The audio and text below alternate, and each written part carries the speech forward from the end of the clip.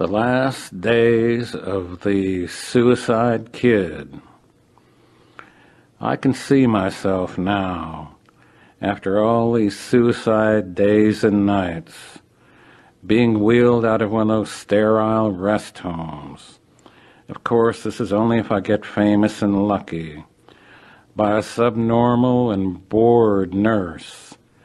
There I am, sitting upright in my wheelchair, almost blind, eyes rolling backward into the dark part of my skull, looking for the mercy of death. Isn't it a lovely day, Mr. Bukowski? Oh, yeah. The children walk past, and I don't even exist. And lovely women walk by with big, hot hips and warm buttocks and tight, hot everything, praying to be loved, and I don't even exist.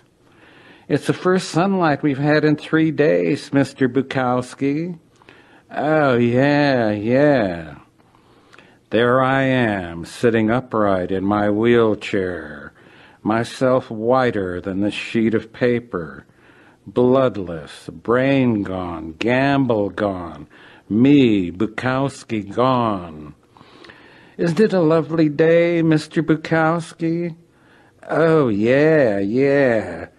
Pissing in my pajamas, slop drooling out of my mouth. 2 young schoolboys run by. Hey, did you see that old guy? Christ, yes, he made me sick. After all the threats to do so, somebody else has committed suicide for me, at last. The nurse stops the wheelchair, breaks a rose from a nearby bush, puts it in my hand. I don't even know what it is. It might as well be my pecker for all the good it does.